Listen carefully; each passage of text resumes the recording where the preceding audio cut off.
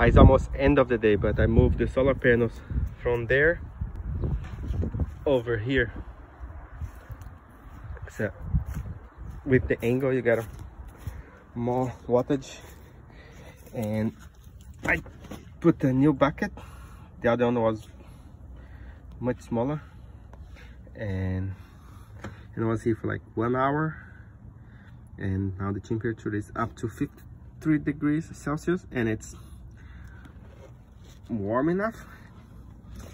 But now there's not, because there's not enough sun. It's only 38 volts and 34 watts, not much. So what we're gonna do, I'm gonna move that thing over here. So I put a hot water cylinder, an old one, and I put the heat element, who is inside of the bucket, back there, and I'm gonna see how long it takes to warm up.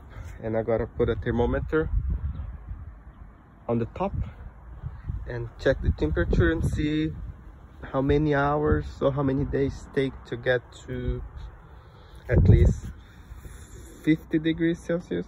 But I think the idea would be like 65, but let's see how it goes. Bye.